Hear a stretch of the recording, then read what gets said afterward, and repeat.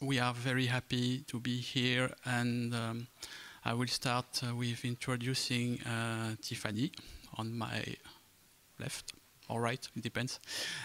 Tiphanie is one of our ex-students. She graduated last June, and she's been here for more than a quarter of her lifetime, I think.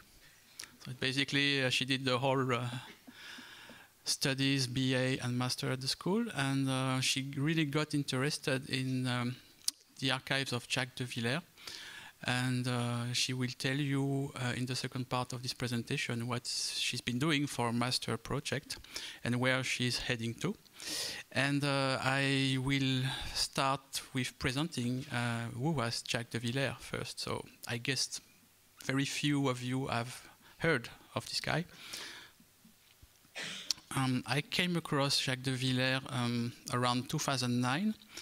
At the time, I was doing some research about Roger Escoffon and the Olive Foundry, and I noticed some lettering works published in Caractère Noël, which was a yearly, big yearly book supervised by Maximilien Vaux and gathering the French and international graphic design and typographic scene at the moment.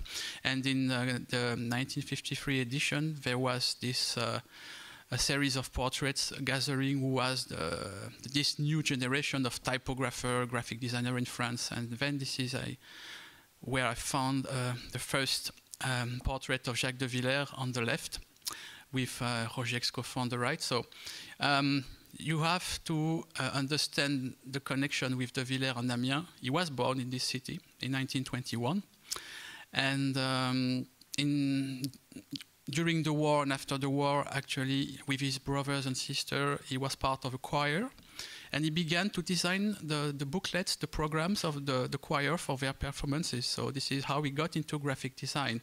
And then he had an internship with Maximilien Vaux in Paris. And in 1950, he was recruited by Roger Escoffon at the Olive Foundry. And he worked there for a couple of years.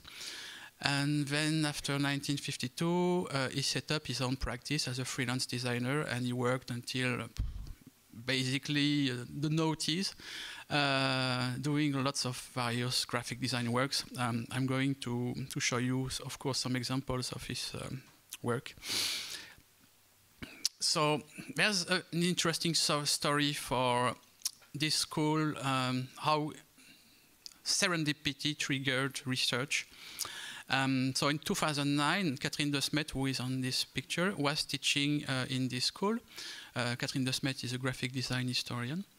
And she knew that I was doing some research on Escoffon. And one day she tells me, yeah, you know, in my family, there was a graphic designer who died last year, so they don't know what to do with his body of work, so they need to clear the space, etc. So, and she tells me, he worked for Olive, and I'm like, is it Jacques de Villers? And she says, yes. I said, okay, let's go. And this is the first visit. So I took this picture. You have Catherine, and then on the left, this is Geneviève de Villers, the widow of Jacques de Villers. So this is the entrance of the main workshop of Jacques de Villers. So you have the library here on both sides. And this is what it looked like. Basically, 1 year after his death, nothing had changed. Almost 60 years of graphic design work stuck together. So his working library, his type specimen library, and any kind of sketches. And he was somehow quite good at archiving his own work during his lifetime. So it was very convenient for us to start digging into the boxes and try to figure out how he could organize decade after decade his own work. And then, of course, during this first visit, we were very happy to find this kind of stuff.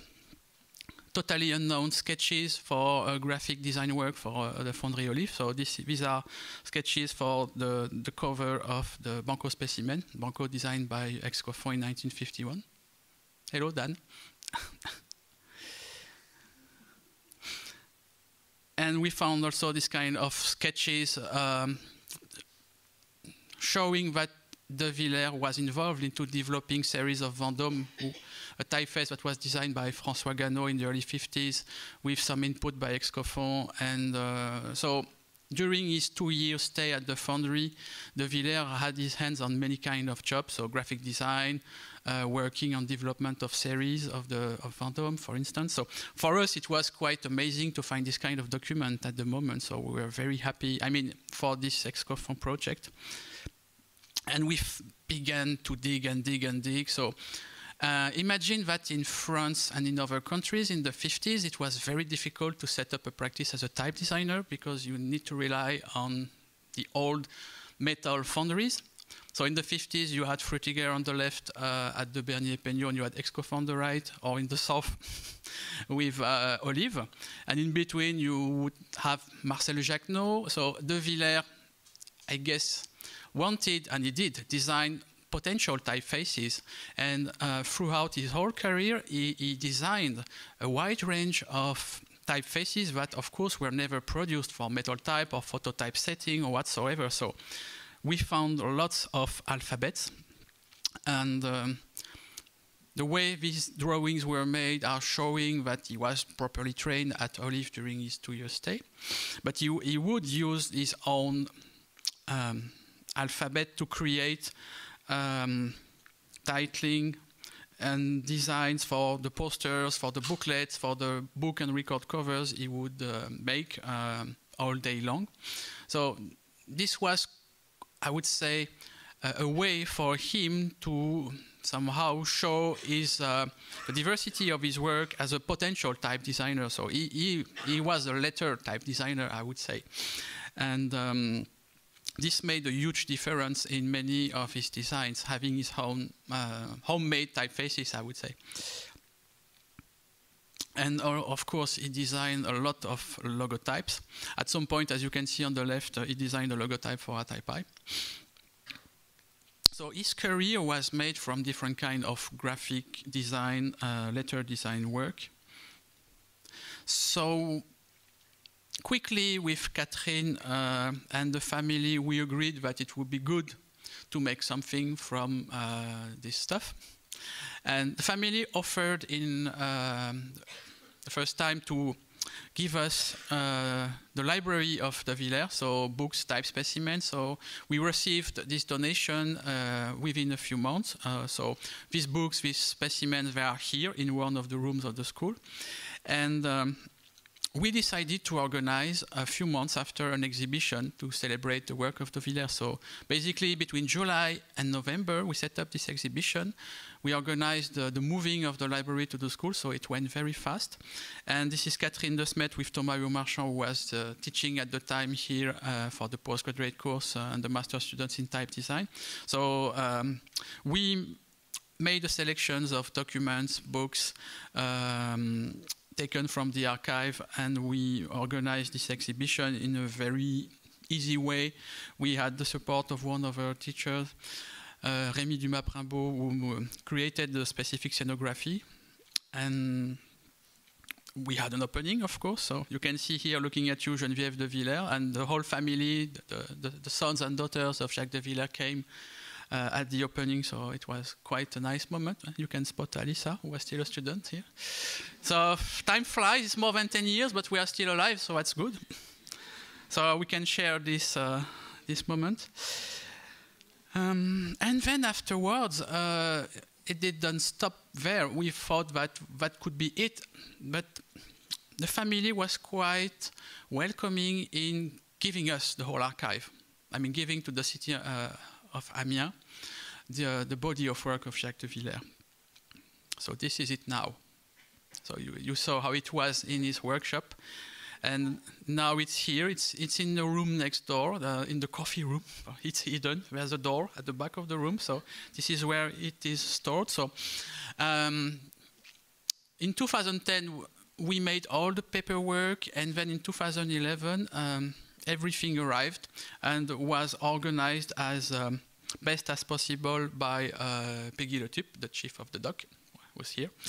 And so some students of the postgraduate course also over the years helped us. We had also a couple of students from a master in archive from the École des Chartes who helped us to establish very quickly a catalog of the whole thing. So we have a catalog, but there's still a lot of work to do from this archive. So if we can focus on one possibility to use this body of work, of course, it's obvious that there was a lot to do from all the sketches, drawings for these non-typefaces that would become digital typefaces. So Titus, who was teaching here, made the first big workshop with the master students in 2011, and then the second one in 2013 with the students of ESAD type at the time. So here are some examples of the typefaces that were digitized and somehow revived by the group of students who was there in 2013. So it was quite a lot of fun. So these are excerpts of the type specimen they produced under the supervision of Titus.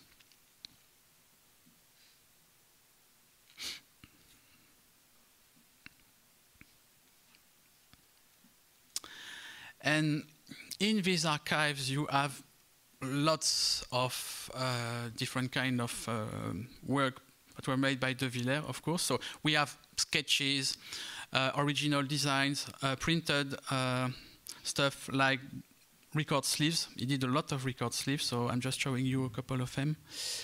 And you have to know that De Villers was a Catholic, and so a huge part of his clients were Catholic institutions, cultural Catholic companies, associations, so he did a lot of work for them. And he had a short stint with the Club Français du Livre in the mid-50s. So again, we have several folders with his sketches. We have also a series of the books that were made. So that's quite an interesting resource for researchers who wants to study the history of publishing in France. So the Club Français du Livre was quite a handsome series of books, but De Villers also designed pocket books, and he designed the identity of the J'ai lu series. So these are only a few excerpts of this archive. And in his lifetime, he only had a couple of publications documenting his work. So in 1974, there was a booklet. And then in 1982, a special issue of the magazine Zodiac. So, and so far, that's it. So it's been 40 years, nothing was made from his work. So, of course, we hope that someday we'll be able to make a proper publication and drawing from the archives. And there's more in this archive. De Villers attended basically all ATypI congresses from 1957 to the early 1990s, and he kept everything. Correspondence. So we have a huge folder of letters, memos, working documents on the establishment of the status of the ATypI. So this is one official letter signed by Charles Peignot. So that's quite to do for researchers who like ATypI here. And also notes. For instance, this is part of a notebook from De Villers where he's documenting discussion in ATypI Barcelona between Frutiger, Mendoza, Zapf. Very interesting stuff to help understand some proceedings about copyright issues and how to make it work. At this moment, we have an online website that is collecting several parts of our archive. So only a small part of the whole archive of De Villers has been documented through photography and digitization because it's a huge lot of documents. But in the future, we hope to have a proper website working on a database documenting basically everything he's been doing. And this is now the time for me to pass the mic to Tiphanie. During this last year of master's program, I became interested in the professional writings of archivists through a field survey in different archive locations. Then I carried out my master project on the valorization an exploration of the archives of a French graphic designer, Jacques de Villers. The archives of Jacques de Villers should be, in theory, available for consultation and use for researchers.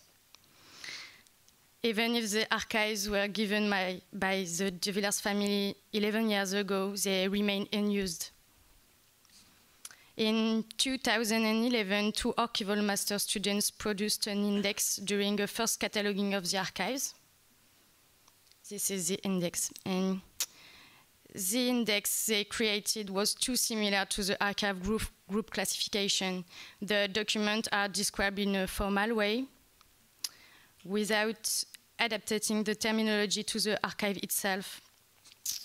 Regarding the page layout, it is often very difficult to read, chronological and linear. These are the 2 main issues that I tried to address while working on my master project. The archive contains 2,607 inputs, but only 973 documents are processed one by one. The remaining documents are sorted by box or folder. The ones which are treated separately are documents that don't fit into archival boxes because of their size.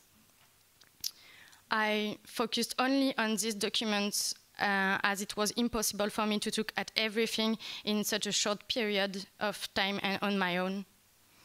Moreover, there are also the same documents that were the subject of a second treatment by Quentin Schmerber, a former student of the school who photographed and reconditioned them in 2015.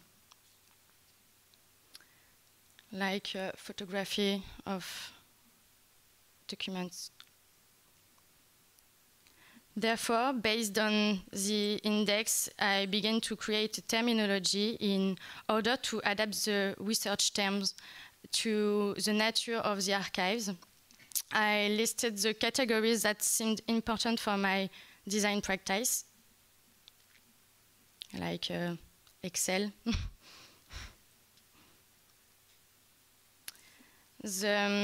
The categories are presented as such. The medium, which determines if it's a poster, a leaflet, a flyer, or something else.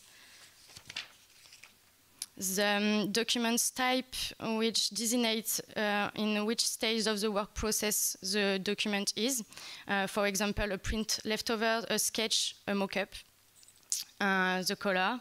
The project, which provides information about the event for which the document was created, if it's for a concert, a festival, an exhibition, or anything else. The lettering, identification of the lettering used for the design of the different documents, since Jacques de Villers designed most of the alphabets he used. The dimension, and finally the archiving method, which indicates the conditioning of the document, was it's in the archive room here behind me. It determines if it's rolled up in a file or in a plant file cabinet, for example, in order to facilitate the use of documents researcher for potential consultation. After that, I studied the different ways of representing these categories. We can make the same observation. We don't understand the plurality and the diversity of the content to the archives. I also kept in my mind a wish for quantification. We knew the number of linear meters, but not the number of alphabet designs or the number of documents made for a specific client or association, meaning all the information that finally gives a better overview of the work of a graphic designer. So for my master project, I created a website and a paper index to replace the previous one shown at the beginning of my presentation. So I just a few documents archives. This is a book, lettering, and other. So for the website, I choose to design one because it allows many research options, especially Regarding the cross-referencing of data, it's also very, very useful to initiate only online exploration, which is so indeed, as you need to be allowed to consult the archives, it means almost impossible that you have previously formulated a special request. Thanks to the online exploration, we are no longer obliged to have a special permission to have access to the archives. As a result, you can go on the website and get some inspiration just by exploring the website. The website works on the basis of data visualization widgets, which is a portmanteau word to designate both of form and usage. The data visualization can allow the user to see at a glance the quantification of the archives. You can see the graphic on the left. The number of posters compared to the number of books, the number of productions from one year to another, and many other things. The widget will allow the user to make a selection among this information in order to refine the exploration possibilities. Each diagram takes a different shape to be accurate to content and represent. The research result can be printed and used as a memory aid to find the document in the archive room. This memory aid will also help to track to the consultation of archives. Today, when I think back about this master project, I think I would make some changes. For instance, I would add new categories such as author, since the archives include Jacques de Villers' collection of posters from other designers. I would also add a printing process category, which seems to me to be another essential point in the research of graphic production. Finally, the website is the opportunity for the school to raise awareness about the group, to attract researchers, to serve as a support for teachers' courses and for students looking for documentation or simply for inspiration. This archive also helps to give an idea of a graphic designer career during the second half of the last century, which is a very interesting case study for students in arts design schools. After writing a dissertation and developing this project, I decided to begin a new master's degree focused on research at the École des Hautes Études en Sciences Sociales in Paris. I wanted to develop my knowledge of archivists' writings, which allows me to better understand archival treatments and their impact on research in France today. Therefore, I'm thinking about doing a PhD about this subject, still in relation with the valorization of Jacques de Villers archives. And this is my research for the moment. And thank you. Okay, now it works. Okay, thank you very much. It was very interesting. I just want to add one short correction to my recollection. I only did the first workshop of reviving the alphabet, and the second one was run by Alice Savoy. Okay, so this is my mistake. I'm sorry. I apologize. I publicly apologize to both of you. I made a confusion. Okay, okay. Yeah. So, credit to Alice. Should I record that? You're saying it's fine. Thank you. So good.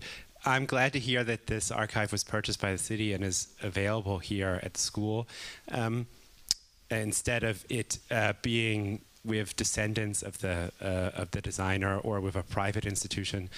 Are there other graphic designer archives in France, and what kind of institutions tend to have them, if there are any? Okay, so I can answer that question. For instance, the archive of Marcel Jacquenot are currently belonging to one person who's taking care. Yeah, it's part of the family. Well, it's a long story, but they are in a house in the suburb of Paris, still at the moment. So for many years recently, there was lots of moving in these archives. Someone was working to make a book and an exhibition, but it's still not coming. And then we were in 2015, Alice was here. As I remember, I'm correct on this point. And then with the postgraduate students, we decided to organize an exhibition and a revival workshop from several unpublished typefaces of Jacquenot and lettering. So this was a way of connecting to this archive and to make it more visible. So it was quite a challenging process for the students and all of us, but I think the result was quite brilliant. You have some images online on both our websites. So we got to know these archives, and the students made several visits at the time. Hugues is in the assistant, so if you want to know more about this process, he can tell you. And so this gave us a good idea about how people could take care of these archives. But I think that at some point that would be better to have this archive in a proper institution location, but it's quite complex. The French National Library is not that much interested into graphic design and type design archive. In Caen, you have the Institut Mémoire de l'Édition Contemporaine, who is more focused on publishers and writers archives, but they have a small collections of graphic designers archive, a part of the Vox archive, and especially thanks to our work, the archives of Excofon. They are there, and you can go to IMEC in Caen and have a look to this stuff. So, but that's just an exception. I mean, there's still a lot to do to preserve the archives of graphic and type designers in France. So. The Centre National des Arts Plastiques is doing a lot of work in the past years because they've been given archives of many graphic designers and type designers as well. So this is the main effort, I think, in the level of institutions, cultural institutions in France at the moment. But I know about private archives of type designers, and I don't know how we can work from these archives. When I did the research on Excofon, I got to meet the widow of François Ganot, and I could find a lot of very interesting documents, but they are still belonging to the Ganot family. José Mendoza died almost 2 years ago, and he left a lot of work, all the drawings for his typefaces, and it's still there. I mean, it belongs to the family, so of course we should care about what's being left, but so far there is no official policy, and I think maybe one institution could lead the way to go and meet families of designers who are keen on keeping as much as possible the body of work, and De Villers is quite an exception. I mean, it's basically once in a lifetime opportunity to collect such a big archive, a lifetime archive of graphic designers, as Tiphanie said, from the second half of the 20th century. So we can do a lot of things from these archives. So yeah, maybe at some point we should make another project and say, okay, we would like to organize a collect, I would say, how to get a good location for these archives. But we need space, we need money, we need time, always the same problem.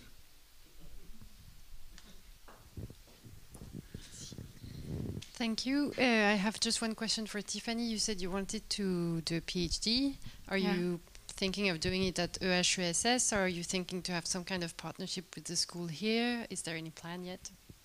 For the moment, I don't know, but this is a project. I want to do a PhD with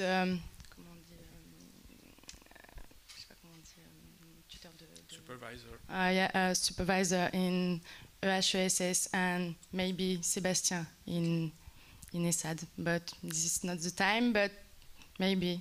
Okay. Thank you. I have a question, actually. So when he was doing all the drawing, I'm curious to know if he also documented it or reflected on the drawing, wrote some notes apart from dates. Did he do any of this? Yeah, there's a lot of stuff. Basically, he was keeping everything. The problem is that when you open a folder and you have a mix-up of lots of photostat papers and photocopies, original drawing, sketches on tracing paper. So sometimes of course, it's a problem to create a methodology to study such archives because it's such a mixed bag of things inside a folder. Tiphanie can tell you a lot about that. And then still, I think we need to invent specific categorizations and in an ideal world, we would have scanned everything, you know, and then taking images of the raw stuff from the box. And of course, we had to alter the archive because it was moved from one place to another, put into these boxes that you show, the posters. It's very difficult to preserve the archive. I mean, it would have been great to take as many pictures as possible from the original space, to document the whole process. So we did it with the means we had at the time, and we were very fortunate. It took us 1.5 years between discovering the archive and welcoming it in the school. So it was quite a rush process, but everything was smooth because we found the right people at the right time to help us. And so we made sure that it was safe in a safe place, as safe as possible, here in the school.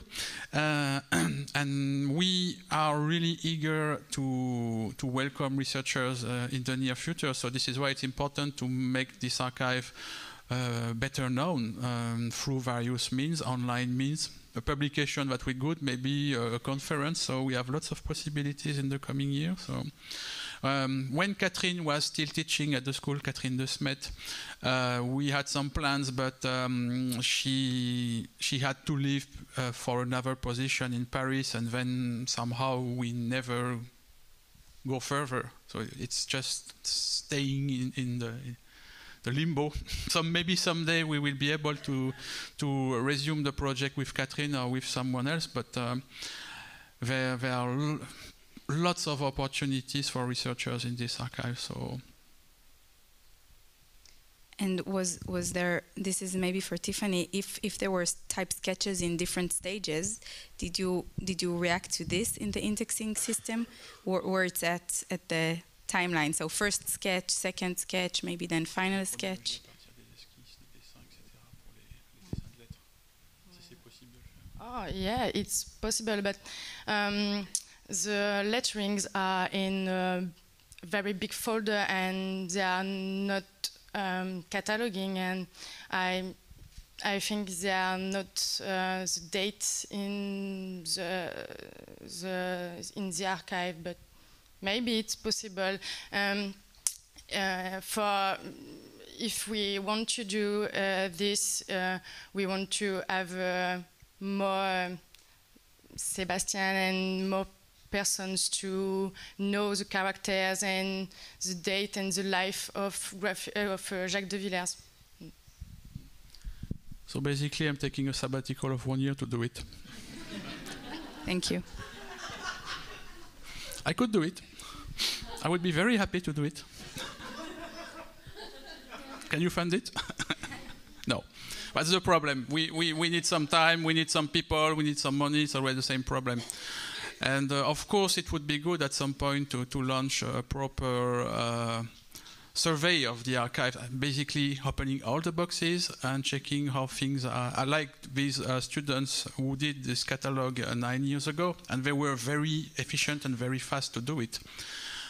So yeah, we need to resume this part of the work, because the other day when we made the selections of documents that are in the documentation center with Peggy and Tiphanie, we were amazed, you know, just because for me it was the first time basically in 10 years that could go in this room where I am in the school a lot of time and I don't have the time to go there, you know, just to dig.